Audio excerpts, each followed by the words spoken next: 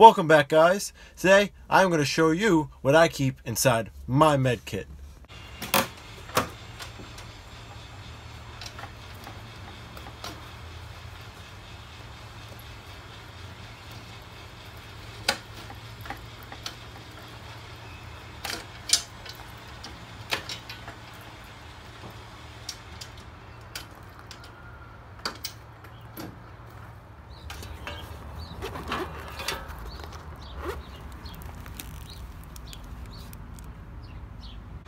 Now that it's open up, you see we got quite a few things in here.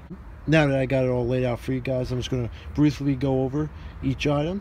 This is a med kit that I put together myself of collecting stuff over time. Right here we got some latex gloves, which is just good to protect your hands and keep the wound sanitary that you're working on. We got an elastic bandage for sprains or whatever you got to bandage. Just some gauze pads, multiple sizes, assortment of tweezers, surgical scissors, well, like shears, and a fold-up pair. These right here are water purification tabs. And then we got some duct tape, because you always need duct tapes, glow stick for whatever signaling you gotta do, some chapstick, always important to have a tourniquet, multiple uses for that, bug bite relief, antibiotic ointment, some earplugs, and waterproof tape. Got a stethoscope. This is just one of those dollar store med kits just for like the band-aids in it, and I add in some of my own band-aids. Iodine swab, blister medic, quick clot, stops the bleeding fast, a poncho, some more gauze, some rolled gauze, some elastic bandaging, some sewing thread, hand sanitizer, fire starter, and an emergency whistle. In the more inner pocket of that med kit, I had some more gauzes and some face masks. That is where I keep my med kit, and it still allows the table to fold up and down.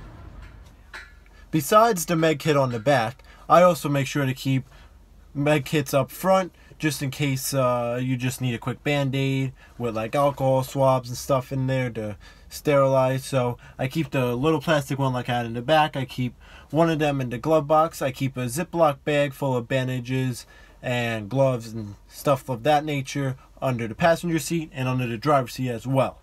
I also picked up one of these little first aid kits, which has multiple stuff inside. I'll open it up for you. It's got quite a few things inside.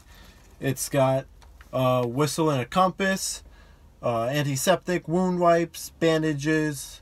It has a whole count of stuff on the back of the exact amount and the exact thing, but dressings, tape, bandages for sprains, splinter, pick and tick removal, antibiotic ointment, afterbite, ibuprofen, antihistamines, acetylphen, and aspirin. So this was only like 20 bucks if you don't want to make your own med kit, you just want to pick something up quick. But I keep multiple med kits in here because I'm always using stuff out of them, and you gotta make sure always to replace what you use in your med kit. But this stays in my center console.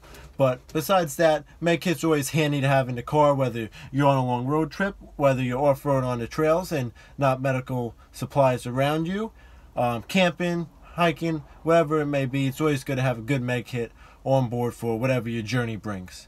I hope this gave you some ideas of stuff to put in your med kit, or if not, gave you the idea to put a med kit in your car or off-road vehicle.